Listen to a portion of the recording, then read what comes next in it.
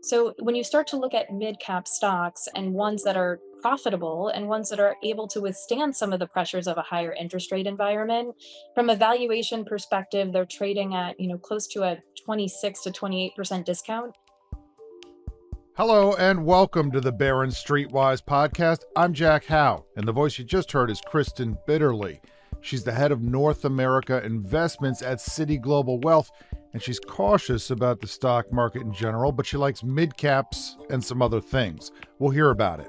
We'll also say a few words about how much artificial intelligence is worth to the stock market and the earnings potential of Apple's fancy new headset. Listening in is our audio producer, Mette. Hi, Mette. Hi, Jack. Did you see the big Apple show that started off this past week, the Vision Pro headset? It's already been a big day, but we do have one more thing. I did, yeah. I skipped to the good part. I didn't watch the whole thing. You didn't watch all 2.5. 7 hours of, okay. What did you think? Do you want the new headset? I think they're beautiful. Mm-hmm. I don't think I want it. I think it's a little scary, I guess. A little bit like, am I going to spend more time of my life wearing those instead of being other places? Yeah, I mean, I kind of mentioned something like that in the column. Like, I already wake up, I've got my phone next to me, I've got my earbuds next to me, I've got my watch next to me. I'm already spending the first, 30 seconds of my day strapping into my technology. Now, if there's a headset sitting next to me, that's basically full RoboCop. I might never come back. I mean, but what about the part where the dinosaurs jumped into the living room? You don't want dinosaurs jumping into your living room? I want that once. I don't know if I want that again and again.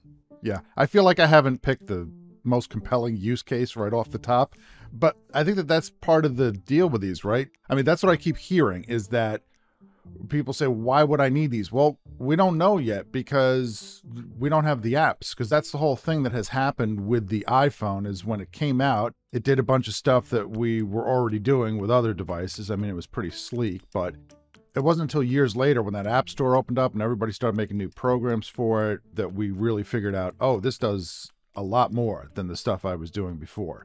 And with this headset, we might not know for, 5 years why we need them or want them. I did think, by the way, that the headset looked impressive. It looks a lot better than anything else on the market. I had described some of the other big name ones looking like a toddler's toilet seat mounted to the forehead. And this is more of an elegant solution than that. But I don't think it'll sell particularly well in the first year. Wall Street certainly is not expecting that. The consensus seems to be that, okay, they come out with this one for $3,500. It's going to sell a little bit in year one, but then the price is going to come down quickly and you're going to have broader adoption after 2 or 3 years. If you're wondering what kind of an earner this could be for Apple, there are a couple firms that have already taken a crack at guessing that, and these are just guesses, of course, but Goldman Sachs says that it could see this device adding to earnings by a low single-digit percentage starting in 2025. And B of A Security said something more precise but similar.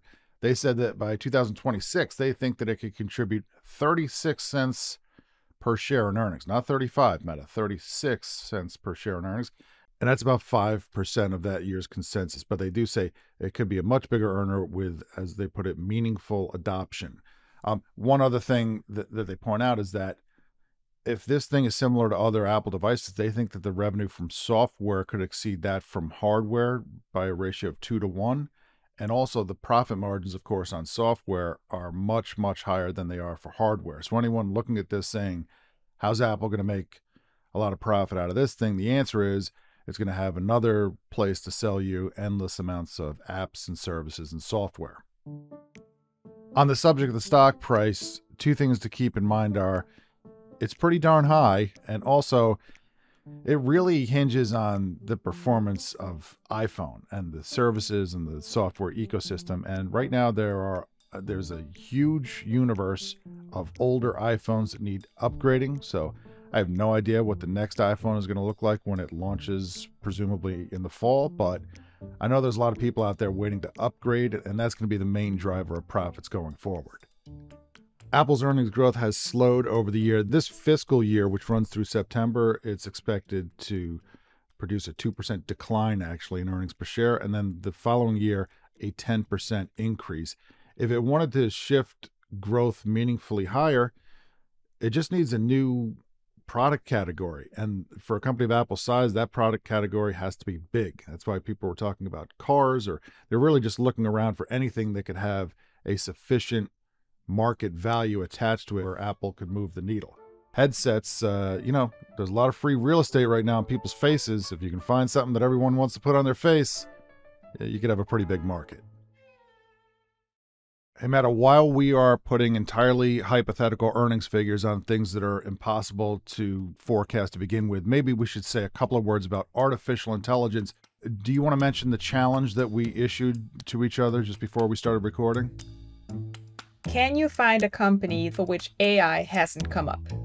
Right, because stocks are running higher on AI and just AI mentioned. By the way, this reminds me of before the dot-com stock bubble. So back in the, I'm going to say mid-1990s, I don't know exactly the year. I was a stockbroker back then, and everybody would just sit there and look at scrolling news headlines about the internet, because nobody really had figured out what the internet would be or become or what it meant. Everybody just knew that if there was a stock out there and they had an announcement about anything.com, then the price would start to run higher. And to me, everybody talks about pets.com or these different bubbly stocks as being emblematic of that era. But for me, it was this company, Mako. Have you heard of Mako? It's an auto body company. They pound dents out of cars. And there was a headline that popped up one day, and it said, Mako to launch Mako.com. And I don't know if it was peak idiocy, but it was close to it, because I just saw everyone in the room, this big bullpen, everyone saw that at the same time. Everyone hunched over their computers, ready to buy some shares. And I don't think anyone thought that an auto body company launching a website would really change the economics. But it wasn't about that. It was about whether other people were dumb enough to think that. And so there was a moment where everyone was trying to figure out, are these other idiots going to buy this stock? And should I buy it before them? And it didn't quite pop. I guess ultimately people decided that would not join the idiot parade for that day. But that was the way it was at that time. Anything.com. So companies would put .com on their name to be associated with the internet. And I feel like today you're hearing similar things about AI. Everyone wants to mention it. So our AI challenge. Can you, off the top of your head, think of a company that has not been associated with AI? I picked Lamb Weston. And if you're not familiar, they're pretty much in the potato business. They take potatoes and they turn them into French fries. They're a big French fry seller. And I thought, French fries, are they in the AI game? I thought not yet. But then I saw, I'm way late, because here's a 2020 report from Lamb Weston that it talks about data from their farm and from other farms. And it says, in the near future, we expect to use artificial intelligence and machine learning to generate applicable insights even more rapidly. And then Mette, you had a guess, and yours was? Campbell's soup? Hang on, let me check it out. Campbell's Soup embracing AI to innovate. This is from Food Business News. Doing this by tracking and curating billions of data points to find inspiration and leverage agile design methodology to accelerate the development of new products that resonate with consumers. I'm just looking further down. It says one of the products that come out of this effort is a soup called Chunky Ghost Pepper Chicken Noodle Soup. And there's a quote. It says, the Insights engine provided insights on how consumers want to be brought into spicy. So there you have it. I mean, I don't want to be brought into spicy. Not yet. I mention all this because the stock market has run up nicely this year. And of course, the gains been dominated by the big tech companies, the ones that are right next to AI and talking about it all the time, the NVIDIAs, the Microsofts. And so that has people wondering, is this a bubble? Is this like the dot-com bubble where, yes, the internet was real and big and promising, but the stocks got ahead of themselves briefly and then had to pull back? And Goldman Sachs has a note on that, and they point out that If you look at a stock like Nvidia, somewhere around 50 times earnings, huge runway of growth ahead from other companies needing to upgrade their data systems with AI-friendly chips like the ones that Nvidia sells. But they said that that's kind of like the valuation that we saw on Microsoft and Intel during the dot-com bubble. 40 times earnings for Intel, 60 times earnings for Microsoft. But it's not equal to the most extreme example that they named, which was Cisco at 125 times earnings. So I don't know, should that make us feel better? Meh. But they also point out that if you add up what AI might contribute to S&P 500 earnings in the years to come, I don't know how you would begin to do that, but they have estimates on how much companies can earn from selling things into AI demand, and also how much companies can save on rolling out AI applications across their business. They think that in their base case that AI adoption makes the stock market 9% more valuable than it is today. And in the event that AI takes off bigger than they expect, it's a 14% boost. And if it's a smaller than expected effect, it's a 5% boost. I think the big takeaway is that Goldman, for one, does not think that we're in an AI bubble, just that some stocks look a little bit pricey right now. That is one of the topics I spoke about with Kristen Bitterly this past week. She's the head of North America investments at Citi Global Wealth. Mette, how about we play that conversation? Let's do it. I saw some notes of yours about the stock market, the economy, and it sounded a little cautious. It is. I'm not going to say bearish. There are no bears left. There's no such thing as a bear anymore, but cautious. We're not bearish. We're of the view that it's almost like a rolling recession type environment, and that we're starting to see obviously some declines that have already happened and have happened in 2022. You're starting to see earnings be impacted in select sectors. And ultimately, like our base case is we would see some sort of recession and earnings contraction this year. But for clarity purposes, we're still invested. So we're overweight fixed income relative to equities. And we don't think that this is going to last significantly longer, but we're cautious, I would say. The U.S. stock market has run up nicely to start the year or halfway through the year, and it's led by a handful of big tech stocks. What do you make of that? Do you trust this rally? Should we trust this rally? Should we be doing something different to get more defensive? So this is probably the number one question that we're getting from investors, and obviously it's dominating headlines as well. I think the exact stats right now is you have 7 companies within the US equity market that are responsible for over 100% of the gains. You have about 3 of those companies that are responsible for about 65%. And the interesting thing is it's not just a uniquely US story. When you look at the global equity market rally, you have about 10 companies that are responsible for 89% of those gains. The phrase I keep hearing is bad breadth. Bad breadth to the market. With the D in there, which is a heinous phrase, but that's breadth with a D somewhere in the middle there. But anyhow, There's not a lot of breadth to this market. So you know what's interesting about that though is I think it's rational. Even look at Q4 of 2022, we had 7 of the 11 sectors in profits recessions. And so the idea that money would come into the market in the companies with really strong free cash flow generation, they have the ability to fund future growth. They have the ability to withstand a rising interest rate environment. And a lot of those companies revised guidance upwards in Q1 earnings. And so I don't quite buy the concept that this is a pure flight to quality, but it is following cash flow and it's following earnings growth. So the right kinds of companies are running higher. But what about the overall, for somebody who's an index investor, an S&P 500 index, what should they make of where they stand now? Has it just been too easy? Should they expect lower returns going forward? Should they expect a big sell-off? What do they do here? I don't think you expect a big sell-off from here. So even though we're cautious, I don't think it's a question of expecting some type of capitulation event, because you have to look at how the broader market is actually positioned. And so, yes, we've seen a lot of flows come into these largest companies, but at the same time, what are we seeing? We're seeing a lot of cash on the sidelines. So if you look at the flows that have come into money market funds, they've eclipsed about $5.4 trillion. When you look at the money that's come into T-bills, now that the debt ceiling is resolved, when you look at those flows, that's taken about $1 trillion out of bank deposits and into T-bills. So there's a lot of cash on the sidelines. And so while you could see some volatility, especially with the T-bill issuance that we're going to see over the summer months, which is another form of credit tightening, it's not something that we anticipate that we're going to see a really, really extreme drawdown. Mette, how about we take a quick break and we'll come back to the conversation with Kristen. We'll hear some about midcaps. Sounds good. Welcome back, and let's pick up with our conversation with Kristen Bitterly at Citi Global Wealth.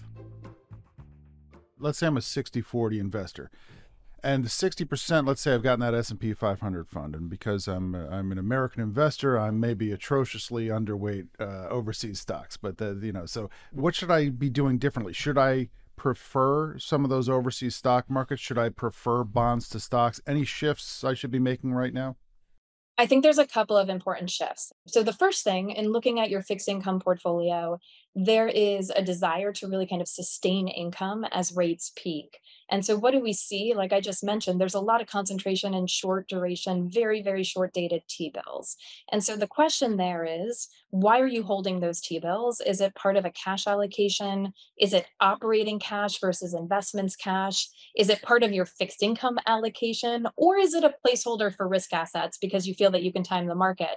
So in looking at that T-bill kind of short cash exposure that you have, what we want to make sure is that you're really diversified in your fixed income exposure, if indeed you're holding those T-bills for income. And we are of the belief that we are seeing peak rates. And so with that, you want to extend duration a little bit. And it doesn't have to be super long dated. It can be extending duration out 2 to 5 years to benefit from some of those elevated rates and really not have that reinvestment risk 3 months, 6 months down the line. So the weird condition now is that you can get more for your money if you stay short. You'll get more on those 6-month treasuries than you will on those 10-year treasuries.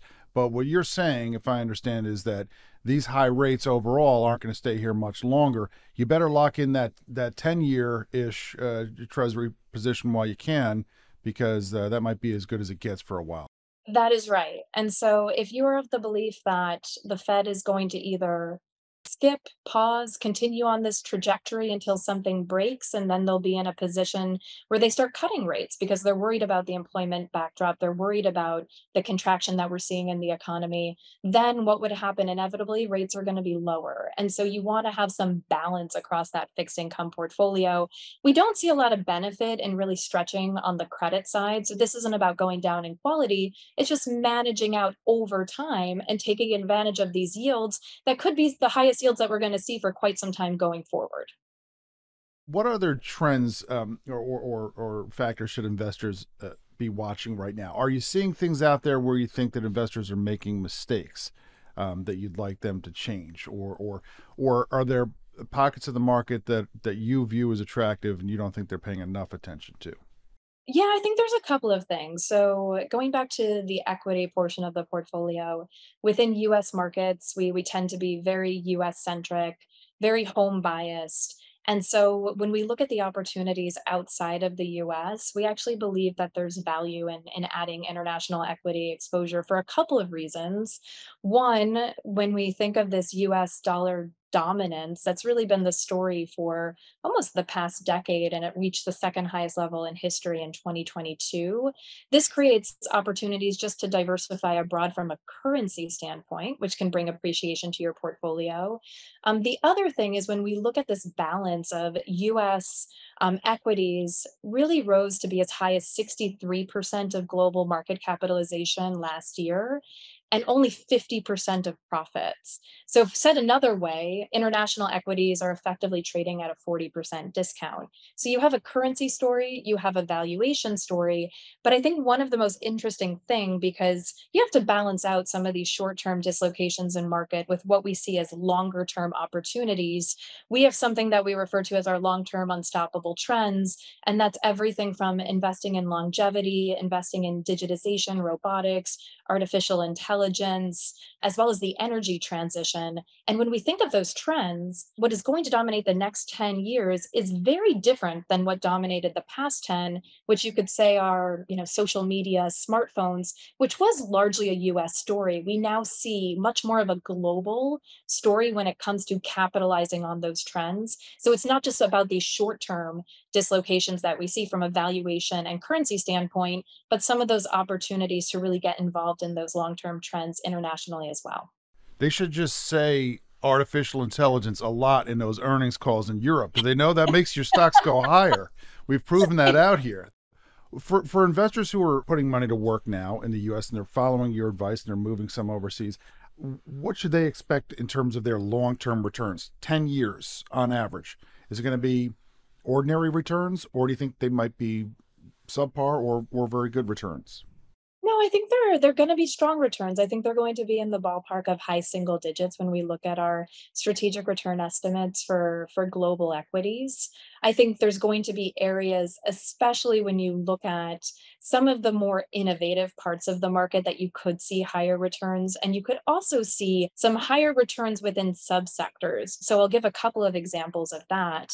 One area that we really like, especially with all of the buzz around AI, is cybersecurity. Cybersecurity is an area that's lagged. When you look at it from a valuation perspective, it hasn't caught the bid, just like those large seven stocks have. But it's something that when you think of, if AI is going to contribute, close to $17 trillion to the global economy by 2030, and $7 trillion of that is going to be productivity gains, what is everyone talking about? They're talking about the safety of it. They're talking about the regulation of it.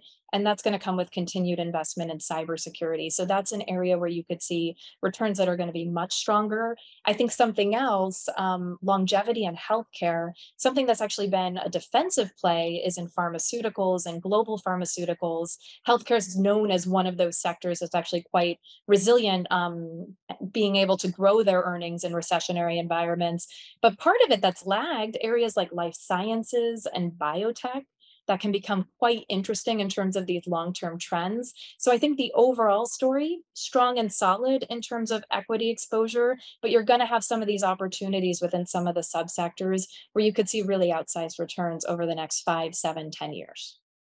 So you think it's a good time to put a healthy weighting on pharmaceutical companies for the long term? You think we're going to go into an age of, better drug discovery or new drugs, things like that? Everybody's talking about these obesity medicines, and I read that not only do they take people who are overweight and they make them thin, but it's like it seems to wipe away their bad habits. Like people are saying, well, I was having a couple too many drinks, but I went on this drug and now I don't do that anymore. And I was eating this or that kind of food. I don't do that. That seems to be a magical medicine. Are we going to see more magical medicines like this going forward? Look, I cannot speak to personal experience with that. However, I do believe that in terms of the longer term trend in investing in longevity and this idea that people are living longer, when you look at the population above 65, that's anticipated to double by 2030, over 80 is expected to triple. And this isn't just a uniquely US story. This is something around the globe, right? You're seeing the same type of population dynamics in Asia as well. And so with that, it goes broader than just pharma and healthcare. You're really looking into some of the innovations when it comes to biotech, life sciences, as I mentioned, and everything from immunotherapy. I mean, look at what happened during COVID in terms of the rapid development of the mRNA vaccine. Obviously, that's based on science that has existed for quite some time, but the ability to react quickly and bring that to market, and bringing this full circle, as I have to, artificial intelligence has a big part to do with that too, in terms of the ability to run trials, to actually kind of iterate on the results, to actually create new solutions. I think there's like really interesting things that are happening in that space where it's not replacing a human. And obviously you need those in-person clinical trials. But the interesting part is this ability to kind of think of different solutions or different formulas that haven't been created by a human being prior, and then have the human capital then be able to analyze that. That's going to create a much quicker cycle in terms of some of these solutions to problems that have existed for a really long time. It makes sense to me. I think that people are going to say, wait a second, we just watched you guys make vaccines in like a year because it was an emergency. So just pretend that it's an emergency all the time and make everything fast. Why can't you just go 10 times as fast all the time? Well, we'll see. This has been most informative, and thank you for your time. Is there anything I neglected to ask you that you want to add? The only thing that I'll mention too is some of this rotation within US equity market. I think with the rally that we've seen, it leaves a lot of people asking the question, have I missed it? Is it too late? And this is where, ultimately when the Fed does pause, when the Fed does get to a position where they do see a need to pivot, there's areas of the market that are undervalued. And so one of the areas that we've been looking at pretty closely is really within mid cap and even not quite small cap yet, but when you look at some of the indices, they already screen for profitability.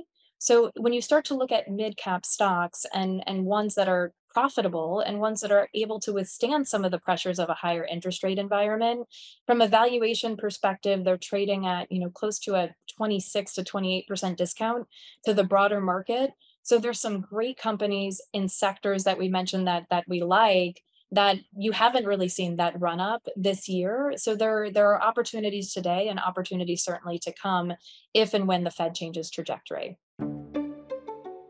Thank you, Kristen. I did just see a report from JP Morgan about midcaps. They say they do look attractively priced. They say they tend to underperform over summer. Make of that what you will. But they also say that the time to back up the truck, in other words, the time to load up on mid-cap stocks, seems to be approaching. They have a screen for promising mid-caps, and the names that it turned up recently include Boot Barn. They sell boots, as you might imagine. Really Western wear, which JP Morgan calls a fragmented market. Hang on, what does that mean? I think it means they sell a little bit of Western wear over here, a little bit of Western wear over there, but there's room for someone to come in and consolidate. Anyhow, they say there's low fixed costs and room for margin expansion. And another name, it's also a retailer, is Hibbett, which is a sporting goods retailer. They say it's down big. They say it's shielded from rising wages because the sales are high relative to the number of employees. And they say it's cheap based on earnings estimates, and there's been decent growth since hiring a new CEO. It's also thinly covered, Hibbett Sports. I haven't looked at either of those companies. I have no idea, but those are JP Morgan's model mid-cap portfolio. Is that a good place to leave it, Mette? Yeah, I think so. Am I ending on strength? You know what? I'm going to win him back in the outro. I want to thank Kristen Bitterly and thank all of you for listening. If you have a question you'd like answered on the podcast, you can just tape it on your phone. Use the voice memo app. You can send it to jack.how, that's Hough, @barrons.com. Mette Lutzoff is our producer. She says you can take your fancy new mixed reality headsets and stick it. She's staying in the real world. Have I summed that up? Have I summed up your position? I never said that. Subscribe to the podcast on Apple Podcasts, Spotify, or wherever you listen to podcasts. If you listen on Apple, please write us a review. See you next week.